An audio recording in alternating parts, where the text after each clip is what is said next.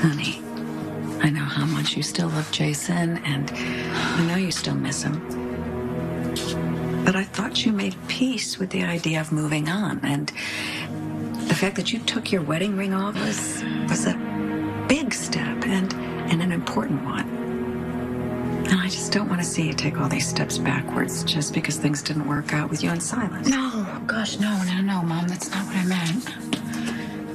Tomorrow is Jason's birthday. Sorry. Yeah, I didn't realize that. Next week would have been our 3rd wedding anniversary, and I feel like just with all these emotions and feelings, everything just felt so present. And that's why I stopped things with Patrick. And with Silas, he didn't have a personal relationship with Jason. That's why it's different with Patrick. He knew Jason. Patrick saved Jason's life. As I recall, Jason and Patrick didn't like each other. Yeah, I think that's an understatement, Mom. They were always at odds, with Robin in the middle. Helena Cassadine. Hello, Mr. Morgan. No, let Mr. Morgan rest. I'm sure he's exhausted.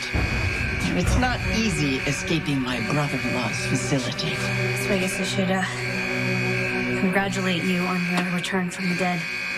It's lovely to be back. Of course, I should thank you, shouldn't I? You and Mr. Morgan. I must say that I am a little disappointed. I know he's been through a terrible ordeal, but given his reputation, I did expect him to put up more of a fight. Stay away from him. Oh, I'm not sure I care for your tone. But there's no reason we can't be civil now, is there? No. I am very grateful for what you've done for me, Dr. Scorpio Drake. Well, if it was up to me, I would have just let you die. It was Victor that forced me to develop the protocol for you and his daughters. Don't you dare speak his name. Now, regrettably, my son has met with an unfortunate demise. But he will live on, no thanks to that friend of yours, Lulu. I take great comfort in knowing that she and her friends will get what's coming to them very soon.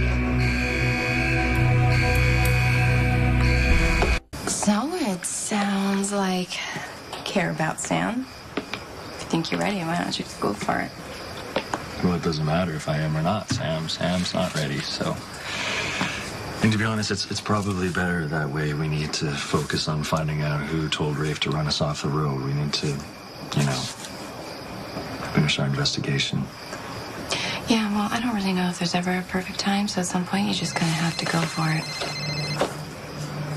It's Nicholas. Maybe it's Maxie Lulu.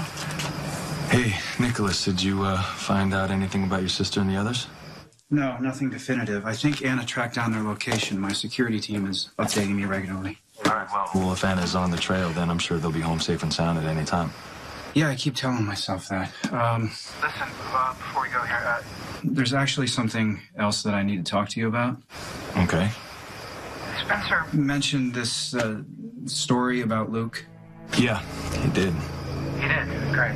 Look, I'm so sorry for dragging you into this. I know that you and Sabrina have been through enough, but Spencer is convinced that Luke is this dangerous man.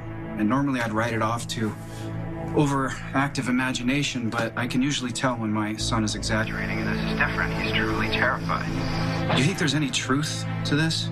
I don't know for sure, but... Sam and I are on it, and we're going to do everything we can to find out the truth.